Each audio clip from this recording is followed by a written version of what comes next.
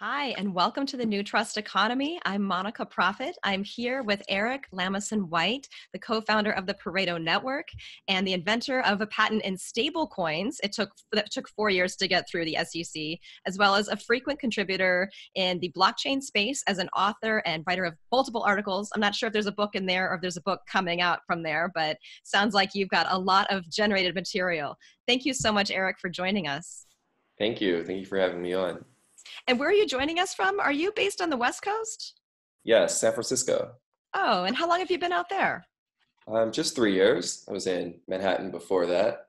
That's where I am. Okay, so has it been a big shift? I feel like I go out to San Francisco and I'm kind of like, it's a big city, but it doesn't feel anything like what I'm used to. Was it hard to get used to? It's a different place. It's a very big country. It's a very big country. Yeah, that's for sure. Have you spent much time in the it's terrible to say, but the flyover states? Not not lately. I did make it out to Austin for South by Southwest recently. Oh, I missed you. I was just there. Okay. Yeah, that's Yeah. fantastic. I was like hoping to meet up with more and more people from the crypto and blockchain space, but I got stuck. I mean, there was a lot of blockchain, but it felt like there was so much programming at South by Southwest. Did you get overwhelmed as well? It's a lot. Yeah. How many days were you out there for it? I think I was there for, I guess, 4 days. Yeah, it was a good amount of Yeah, time. that's good. I was there for like 8. It was way too much. Way too Yeah. much. I mean, I was born in Austin, so I ended up seeing a lot of family and friends of family, and it was still a lot. It was, boy, by the time the music part started and the tech part ended, I was like, whew, I don't even want to see a show. I'm ready. I just want to go take a long nap. Yeah. But it is a trope. I am between San Francisco and New York when I'm in the country and Yeah. West, you know. Yeah. Yeah, definitely. Well, gosh, how long have you been doing this back and forth? I mean, and working in tech, what's your like kind of long term, how long have you been in this crazy world? Not just the tech, that just blockchain, but tech in general. Yeah, so my whole career has been in tech. So I would say, professionally maybe 10 years, the same with finance and the crypto aspect of that's just been a piece that's gotten bigger and bigger of that. So, but it's been there for a good 8 years as Oh, wow. well. So at this point, I guess it's just all one and the same. It is all one and the same. But when did crypto come onto the scene for you? Like, how did you first get introduced? Or do you even remember the moment that you first I got do. introduced to crypto itself? Yeah, I do. I was introduced to crypto in 2011. And, basically I was working with a company that was trying to do an obvious application of mobile phones, which were smartphones, which was mobile payments. And mobile payments with QR codes and all these newfangled technologies at the time. But there were a lot of barriers to entry. There were a lot of headaches to actually do it. We learned about money licenses and all these kind of things. And then there was a free open source Bitcoin wallet that did everything we wanted to do, even used QR codes. And whoever made it wasn't even seemingly trying to monetize. So that's when I was like, who are these guys? Or what is Yeah. this? What's going on here? And then you just Wow. go through the mental emotions of like, this shouldn't work. Oh, it's still working. Why does it work? You know? How can I make it work better? Where can I apply it? How can I get in? That's great. So, did you study tech and finance, or was this something that you fell into because of just like, Yeah. they say, what is it? The inventor, necessity is the mother of all invention. Was it a necessity based thing, or did you really just always have an interest? Yeah, I always had an interest. I majored in computer science, and I also worked at the FDIC, which is one of the federal financial regulators. But then I actually didn't have any experience with economics, but it happened to be during the financial crisis. So I got a really quick crash course. That would be a crash course for sure. Yeah, in more ways than one, yes. So I thought it was really interesting, and left largely discontent with how the money supply worked, and just from the inside, seeing how resources are actually appropriated to people, and I thought, okay, maybe there could be a better way. Okay, that's interesting. So between what you just happened to mention, which sounds like newfangled, I don't even know what you said, the word money license. That's crazy. First of all, I want to know just what is that, and how was that a part? Is there a licensing to money that has to do with how, that is directly tied to how resources and money is distributed or Or accessible? just Dive if in. you're a payment processor, it's more the money service licenses. It's done at a state by state level, and some places, like at the time, this consulting firm found out they needed like I believe it was like a $20 million like bond, and all we wanted to do was put a QR code in a mobile phone, you know, and You're that like, would have just covered maybe one state, oh my God. Yeah, even the banks, when they figured out what we were doing, were cutting out all the accounts, really unilaterally. And this had nothing to do with crypto. This was just, the barriers of entry. So Oh. crypto, circumvents a lot of that, even though there's a little bit of the same friction, you can Mhm. still ultimately just transact. Wow. So it was really the frictionless, it was really that you saw QR code, frictionless, open source, easy, in existence. That's what started putting the pieces together for you to go, oh, crypto, there's something in this whole digital money thing. Well, and we were spending, our time on this contract to make the same thing. And I was like, okay, we're clearly wasting our time on this implementation. Now, okay, that's pretty hard because as an entrepreneur myself, when I have spent my time and my time pushing on this one stone up this one hill, and then I find out like there's no hill and the stone's just rolling around over there. It's like it can be hard to let go of the fight that you thought was the good fight, right? And to incorporate the new. Was that a big shift for you to start thinking, okay, now I'm going to look at the potential of crypto versus, continue working within the existing monetary system? I mean, after the FDIC and everything else, it sounds like you're pretty entrenched in Right. fiat. Well, it wasn't a big shift for me. That just comes down to, I guess, a more fundamental abstraction, or being exposed to a fundamental abstraction of, what value is and what, different market participants actually desire. And it pretty much had nothing to do with, fiat or state controlled money, because Right? that was just a proxy. That was a proxy. That makes sense. So when you made that shift, of course, yeah, I can see how you just look at one system being very lockdown, expensive, and top heavy, and difficult, and regulated, centralized, and the other one being very open source and very agile, functional. Yeah. That's great. But the user base was so different. Was it difficult to think, I'm going to now be, what is the user, like the global user base of crypto is something like 3% of the population uses crypto at this point? It's just so small. Did you find that contraction of total market influence, was there any drawback to you in that?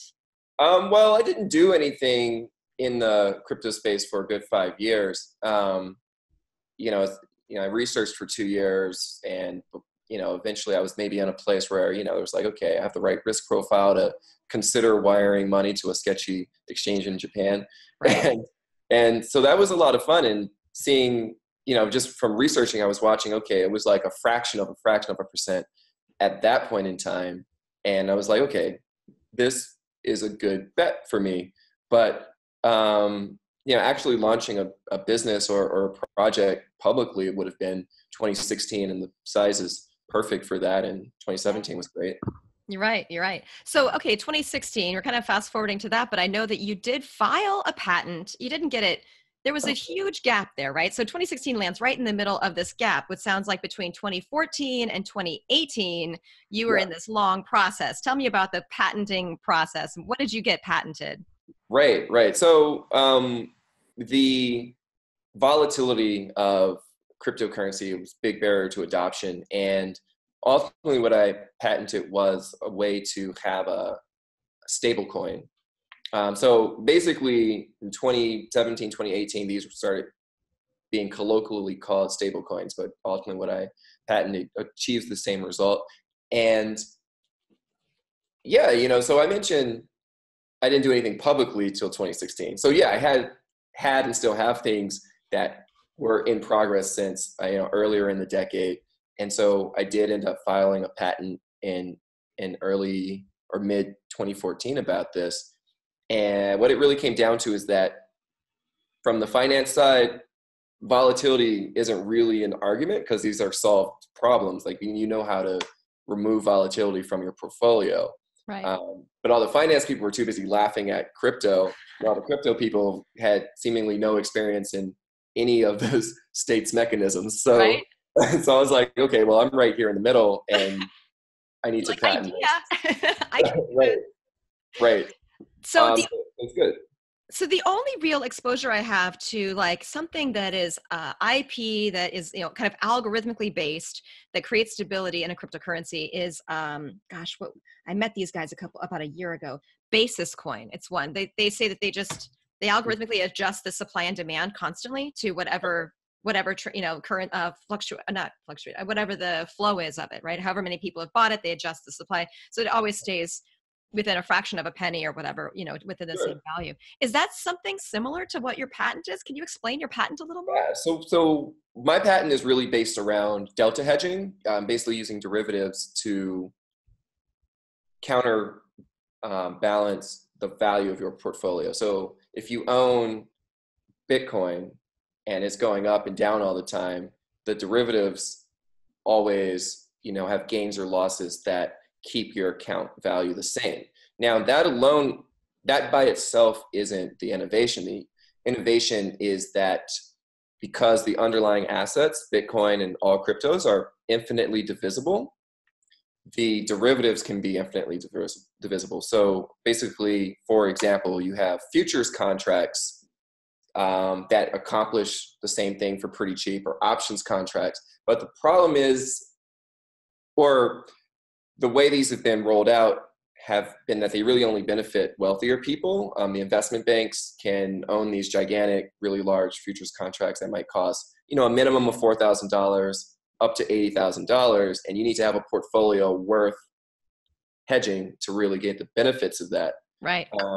With the underlying asset being divisible down to fractions of a penny and more, the futures contract in this example could also be worth a fraction of a penny.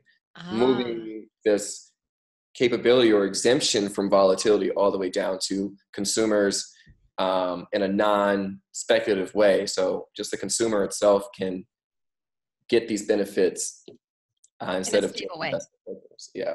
That's incredible. That's incredible. Do you have any analogy for that when you explain this to people? I mean, because I think, and this is like a super simplistic way, but when you say like making this more accessible all the way down to the consumer, because you can now take these same rewards and make them accessible because of this infinite divisibility. So really, it's a matter of taking things down to the level at which people can afford it without giving them the same upfront cost, like $20 million to be operating in a, like it's ridiculous, right? Right. So you're definitely on that path with.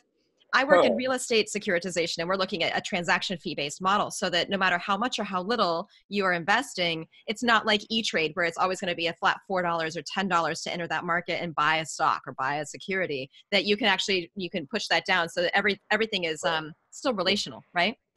And so Yeah. there's not just these costs that the person with more money can always afford, and the person without so much money is never going to be able to play in. Exactly. I mean, that's probably the best way to really describe it. Just makes it more, just spans the market, makes it more egalitarian. So which I think a lot of different parties want that goal. And the patent itself, I mean, it's pretty dry material. The patents it was inspired by are very technical. So I don't really know the best way, to really. You can't say what it is, you can say what it does. Like, so we covered Yeah. what it does. That's pretty much what it is, Yeah. right? Yeah. That's Exactly. funny.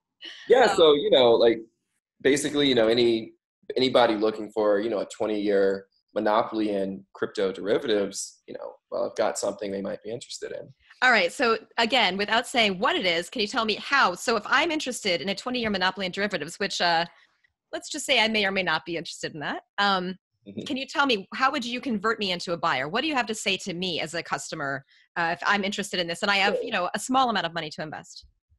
Um, yeah, I mean, you would be an investment bank that's already considering a portfolio of blockchain related patents, or have already patented things in the derivative space, or do things like that. So that's pretty much it. And they would already kind of get like what What you're this is doing? about. Yeah.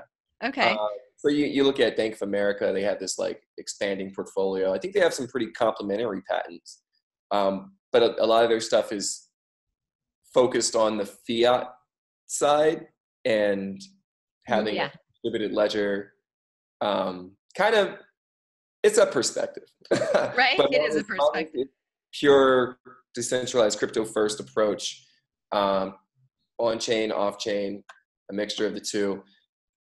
Yeah, I mean, but it would be the licensed institutions that could actually roll this kind of product out.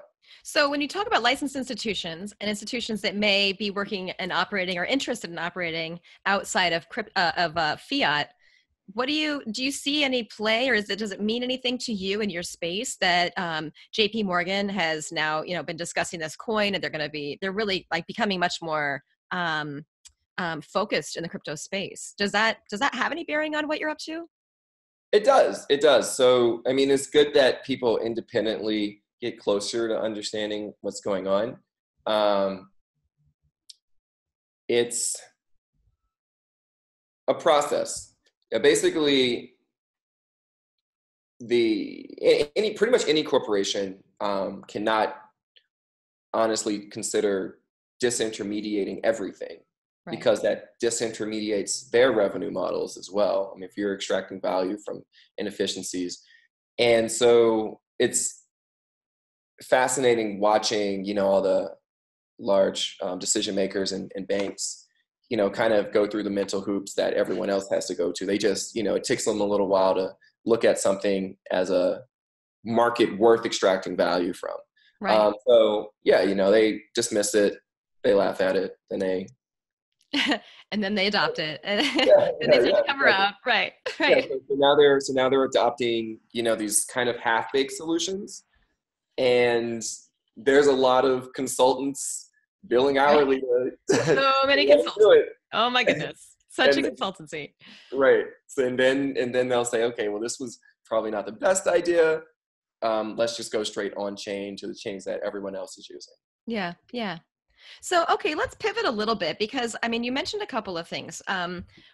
One, that you are the co-founder, and I think, are you also CEO of the Pareto Network or just co-founder? We're co-founders. I mean, we Yeah. have some loose, executive and leadership roles, but it really functions more like a trust or foundation. Mm-hmm. So we really do maintain this kind of horizontal hierarchy Uh-huh. And while so, propelling a protocol. okay, so you're propelling a protocol as a foundation. Tell me about this. How do you functioning as a foundation with the goodwill, I imagine, intent and the intent of a foundation while propelling a protocol? What is that about? Well, the foundation's not aligned to necessarily make revenues. And so one of the entities, the main entity building the infrastructure, doesn't really have a goal of making revenue. Like, it did a token sell, and it spends that, and expands the market for this protocol. The and that's pretty much it. And we also have special purpose vehicles that do extract value from the infrastructure we make. Okay, so what are these special purpose vehicles to the average consumer? Like, what does this mean to the person that goes to Pareto Network's website? What are they going to get? What do you offer? So let's talk about the Pareto Network. It's a financial intel marketplace for traders and investors. Basically, if you have information, you can disclose it and make money. At the same time, our protocol allows for our members of the Pareto Network to understand why the information is objective. Then the key part is all of the compensation, all the value of information is determined by the market. So other systems don't really have that feature. Even so, our actual most similar system is called an alpha capture system, which some investment banks use. And what is an alpha capture system that works similarly? Marshall Wace's system called MW Tops. They're probably the first alpha capture system, but all of them. So it's the idea of an alpha capture system is to make more money than holding a benchmark. So if you Okay. wanted to just be a very passive investor, you buy the S&P 500 index and just leave it. If you want to brag about your alpha, you would be investing in all these other things and comparing that to how much you would have made by just doing nothing and holding the S&P 500.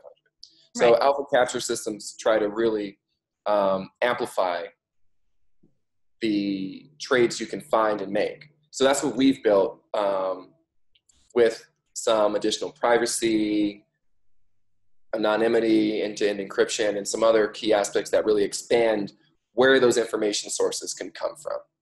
Okay, so how does that information source expand it? Like through people being more anonymous, they can actually be divulging more, or how does that work? That's one aspect. Now, the system itself requires anonymity, not only for the information, but for how fair the information is distributed. So the people that host the Pareto Network, they don't know what's in their servers. They don't know what information's in their server because they're market participants in this system too. Right. So the anonymity and the encryption is so that the hosts can't undermine the game. Now, for society's sake, yes, this does also have the effect of, making information or allowing people to disclose things they wouldn't have otherwise disclosed. So it, removes the chilling from some of their speech and expression. And is it kind of like it makes insider trading not inside? It lets insider trading be something that is not just available inside anymore. Is that kind of what it does? The system can do that. Yeah, the system can do that. The system itself, is largely agnostic to the asset class. Sure, yeah. So, I can think of maybe 6 capital markets it deals with, securities being, one of those, and then some circumstances in the securities market, may involve insider trading. But yeah, it's a small segment. And if there were any barriers for them, they're gone now. So let people know. Let people know. Right. But even other places like, like even with, software vulnerabilities, you have a lot of misalignments in how very knowledgeable computer programmers and hackers are, existing. So I feel like as a programmer, I feel like there's kind of a balance where most programmers aren't hacking everybody, but if they weren't compensated as they weren't so distracted like they would. Right. And so you see, occasionally you see all these massive breaches because these problems were always there, but there's a burgeoning scene about how to get companies to pay for these breaches. Like you find the breach, but you don't actually weaponize it. Right. The weaponizing is actually, you just turn it into an economic model rather than a weaponizing model. Right. And so right now the companies, they're just really disjointed in how they do it. They don't really get the concept of, hey, hack us. And it's a big mess. Even that, so they have an idea of responsible disclosure, but software engineers aren't really aligned to do it. Even with Google and Apple's giant bug bounties, you're talking about $10,000. You spend a lot of time, then you have to argue with the company, have them, hey, please don't sue me. When you could have made like a few $1 million.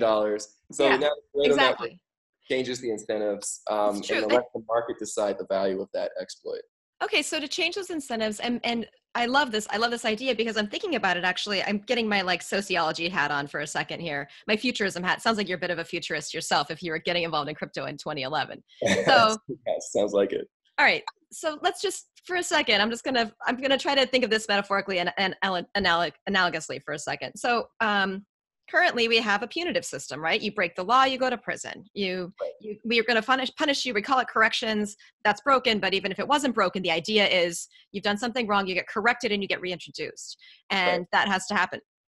Now, if we change the system from being one of what you've done is inherently wrong to what you've done is, and it needs to be corrected, is to something that we need to, if in this sense of just, I'm not talking about violent crime, but like if you're just talking about white collar crime and you're talking about hacking, if we now just turn this into a simply economic discussion and we say, actually what you've done is a good thing, you've exposed a problem that we have. I guess in the same way that somebody who has violent tendencies, they've exposed that there's a fissure in the community that needs to be addressed because that wouldn't be behavior that is truly synergistic with our species. So it's just not working, right? So rather than it's to jettison it off and say it must be corrected, to say, oh, I'm so glad you brought that to the group. We need to actually correct this internally. And so now we want to create an economy around this so that we can incentivize people to go ahead and explore that if you want to, because if you expose that we have a weakness, we're going to all benefit from it. And if you're in the way that you're shifting the market around that, and to make that actually monetized, and people to giving more people to have a voice in what the value is of that, you're kind of beginning to inch us towards a non-punitive direction, right? I mean, towards more of a collaborative discussion around our weaknesses, whether it's around an organization, a technology, or even a society's weaknesses. Exactly. And when you also look at what these exploits are, these are problems that should have been solved. These are companies not using the best Much practice. like violent crime. I mean, a problem that should have been solved a long time ago, you'd think. Exactly. That's a good analogy. So, these hackers are, they're catalysts to solving a problem that another hacker was going to find or somebody else is going to exploit. And the newfangled, before Pareto, the newfangled market incentives, the bug bounties, they've been inching upwards in value over time, but the problems in how these are valued are still very unilateral. You can basically, if you look into the life of a bug bounty researcher, the life is to do all this really strange, esoteric stuff to find exploit. You have all the big Fortune 500 companies, everybody, and then hope they pay you. And a lot of times people find things, and I can tell you one right now. Okay. On Facebook Messenger, you can look at any attachment, any picture someone adds, and get the URL of that. And you can change aspects of the URL under a pattern to find attachments anyone has posted. Ooh. And a researcher found that, and this was always like this. A researcher found this and said, hey, this is a privacy issue. And Facebook said, no, it's a feature. We're not going to pay you anything. And so I don't know if it's still there. I don't know if this was the most accurate description of this particular exploit or feature. But the market itself might have a different value for that. Right. This researcher didn't necessarily want to actually, exploit or try to see what kind of juicy things they could find. They could probably find, public company details shared over Facebook Messenger that were private. But instead, they can just disclose this to the network.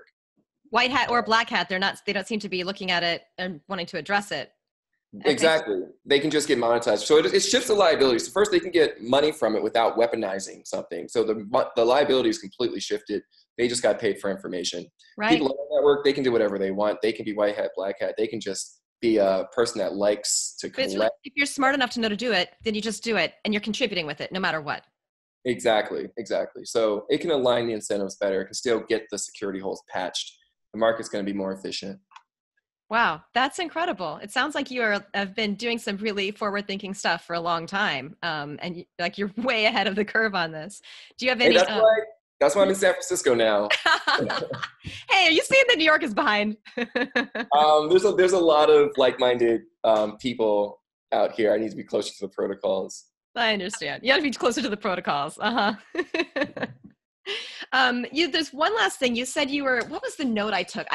It was an interesting way that you phrased it. You said you're a pioneer activist investor in projects. What do you mean by that? Is that, I mean, it seems like it's along the same line of this incredible futurism that you're not only doing in fintech, but in, is it social tech almost? So. Sure. So basically, I did activist investing in crypto projects. Now this is inspired by activist investors and corporate raiders like Carl Icahn or Warren Buffett before he became the conservative investment guru guy. Basically, these guys went into undervalued companies and changed management and changed how the company functioned.